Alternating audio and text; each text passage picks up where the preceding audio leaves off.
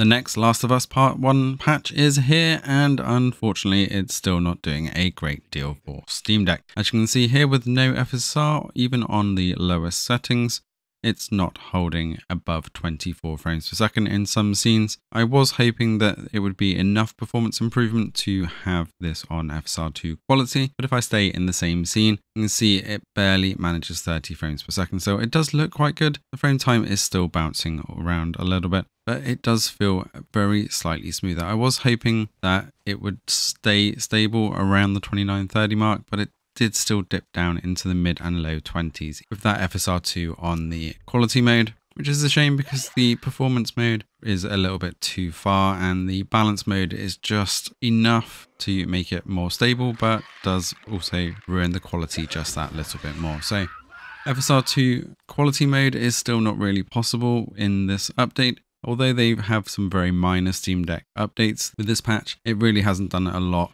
I was hoping that the streaming for the CPU usage would even things out a bit. So we are getting both CPU and GPU usage in the 90s and not capping out, but it's still not enough. Even on FSR2 balance mode, on those lowest settings, we still get dips into the mid 20s, but I will admit it does feel more playable. Overall, it is a bit smoother and we aren't getting as much of the big dips.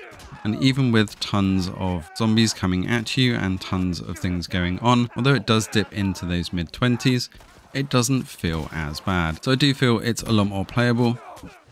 You are going to be able to manage that 30 frames per second for the most part with FSR2 balance on the lowest settings. And they have seemed to have fixed the shader caching issue on start, so you're not going to be waiting around for an hour for those shaders to compile in the first instance. We'll continue to monitor the patches and hopefully next week we'll get some better performance updates that will not only improve things but actually make the quality a lot better on the Steam Deck as well. But as I said, for the most part this is actually playable if you don't mind those dips every now and then. Otherwise, we'll see you in the next one.